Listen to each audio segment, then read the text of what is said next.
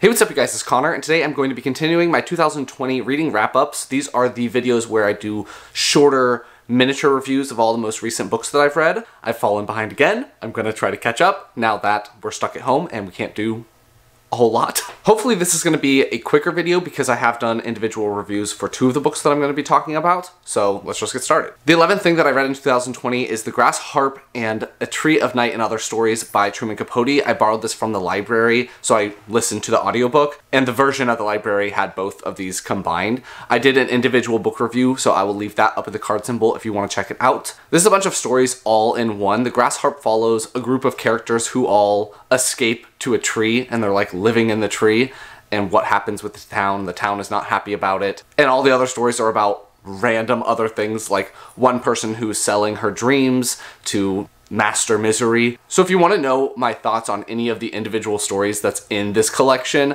I go through all of them in the individual review, and I don't want to waste everyone's time. Like with most short story collections, or collections in general, I enjoyed some more than others. I gave the entire thing about 3.5 stars because there were some that I really did not enjoy, there were some that I did enjoy, so just kind of in the middle. My favorites were all the ones that were a little bit more negative, so Master Misery was one that I really enjoyed, where the more positive ones I didn't enjoy as much. And my least favorite for sure was Headless Hawk, or The Headless Hawk.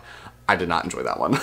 After that, I read The Infinite Noise by Lauren Shippen. This one follows a character named Caleb. At the beginning of the book, he is starting to have emotions overwhelm him. Even in situations where he wouldn't be feeling that emotion, he's starting to feel it. So basically, he's an empath, and he goes to a psychologist to try to control his new abilities. This is almost like urban fantasy light, where there are a group of people called atypicals, and they all have abilities that are atypical. Caleb ends up connecting with another boy named Adam because Adam's emotions drowned out other people's emotions, so he can focus on Adam instead of being overwhelmed by everyone's emotions all the time. And so it's a bit of a romance situation between Caleb and Adam. I thought that this story had a lot of potential, but I didn't end up enjoying the execution as much. I thought that the romance between Caleb and Adam was actually really well done, because it definitely could have been a situation where Caleb like imprints on Adam and then they're in love. It wasn't like that. Caleb definitely takes his time to figure out what he's feeling and how he feels about it, so I enjoyed that. I also thought that a lot of the smaller details were well done in this, like the feeling of sending a text and then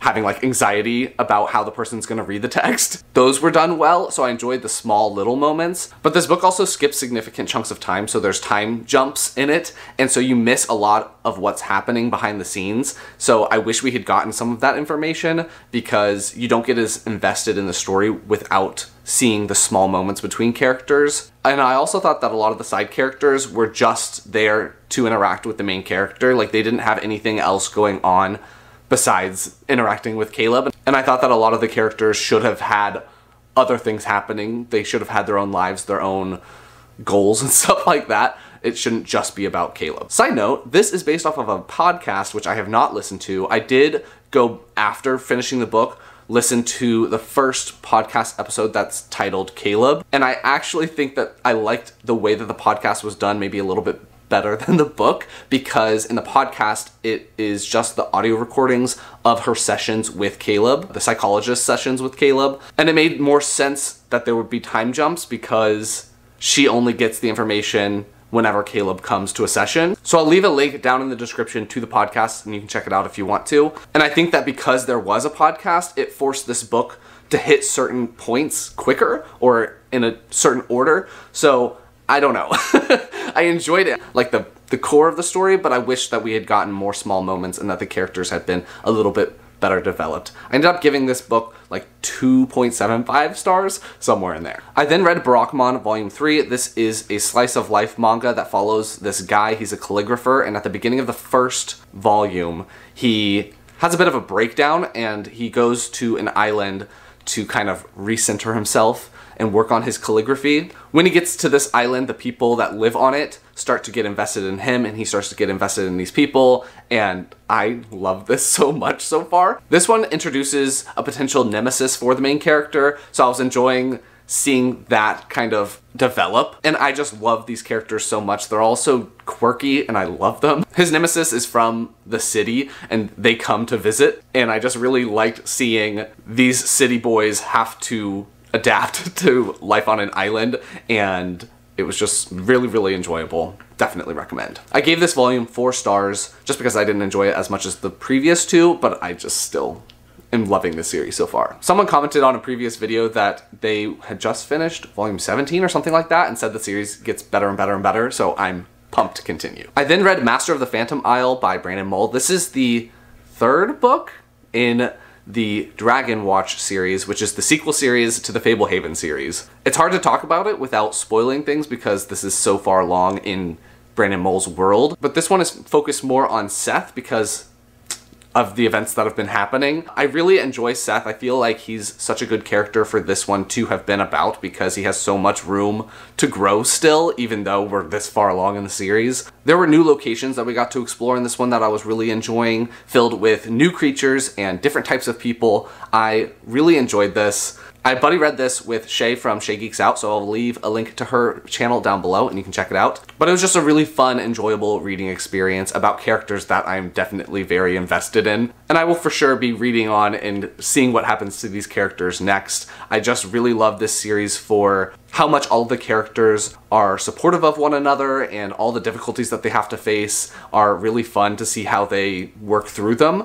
And it's just a fun romp of a time. I gave this book 4 stars. And the 15th thing that I read in 2020 is Fantastic Mr. Fox by Roald Dahl. This is the first book by Roald Dahl that I have ever read. I decided at the end of last year that I wanted to start making my way through Roald Dahl's books because I've never read any of them, so I'm doing a bit of a reading project now. I forgot to say that I read The Grass Harp also for a reading project. I'm trying to read all of Truman Capote's books, so I'll leave a link to my playlist for that, and you can check it out if you want to know any of my thoughts on Truman Capote's books, but I will soon have one for Roald Dahl, but there's only one video so far. This one follows Fantastic Mr. Fox. He is the father of 4, I believe, young foxes, and at the beginning of the book, he is stealing from these farmers to feed his family. The farmers decide that they are going to try to take down Fantastic Mr. Fox, and it's about them trying to outsmart each other, basically.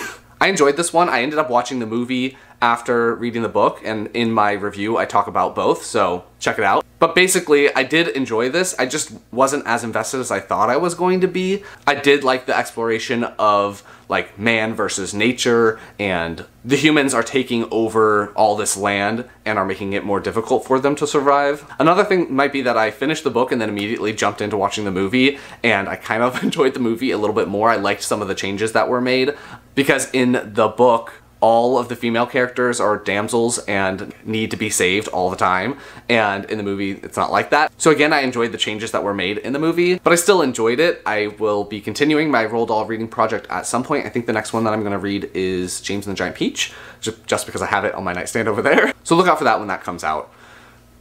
Hey buddy! Little update on Nook. He had surgery because he had a lump on his neck. Right, you can see his hair is shaved right there, but it came back benign, so that was good. And now he's got some weird face stuff, so I'm trying to take care of that as well. So those are the next 5 things that I read in 2020. If you enjoyed this video, please give it a big thumbs up and comment down below what you've been reading recently. How are you guys doing? I hope you all are staying safe. Anything else you want me to know, leave it down below, and I will talk to you guys next time.